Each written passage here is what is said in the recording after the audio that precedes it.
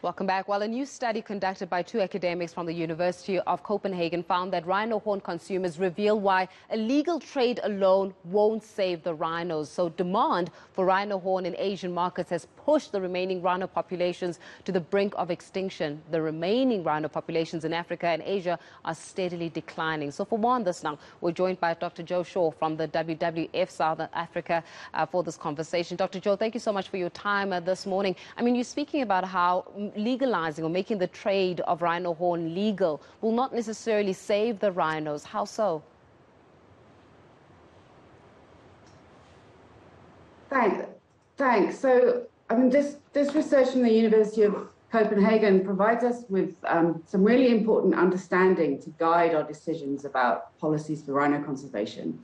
It's important to understand the root of the problem, where demand is coming from, and what the decision-making processes are of rhino horn consumers.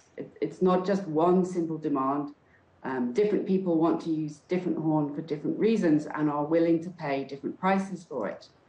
So this research spoke to existing and future rhino horn consumers in Hanoi in Vietnam to find out how the legality of horn, what its source is, how much it cost, would influence what they were prepared to pay for the horn and whether they'd buy it or not.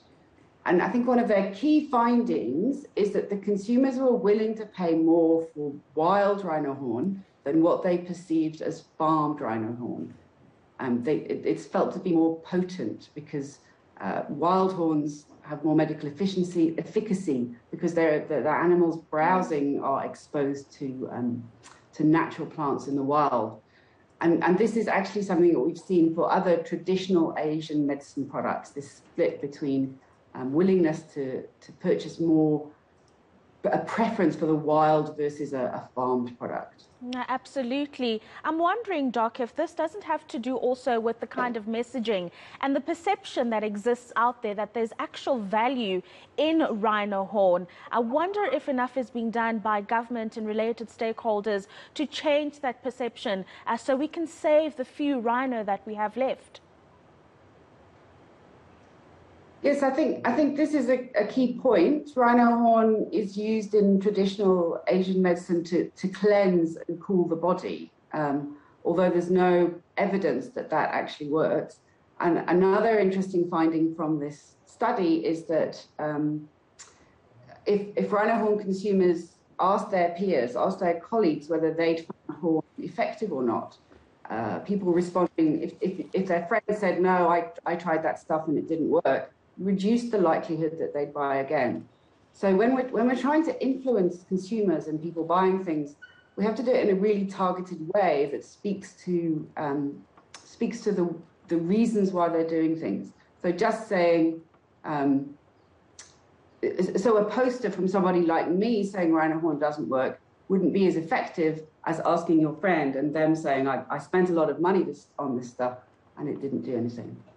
Sure. So then in that instance, maybe you should just bring us into your confidence there, Joe. How in danger are the rhinos at this particular context? If you and I are having a conversation in 2022 and we're looking at the state of our rhinos, what is it looking like?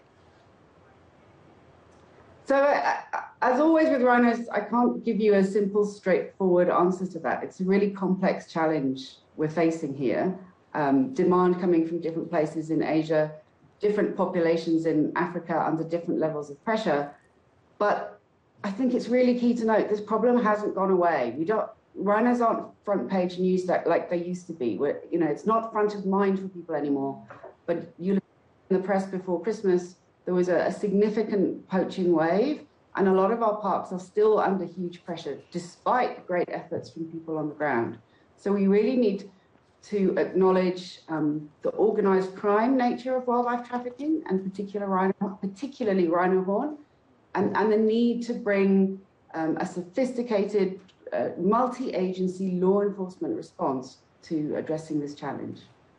Absolutely, very interesting insights there. Dr. Joe Shaw from the WWF South Africa, thank you very much for your time.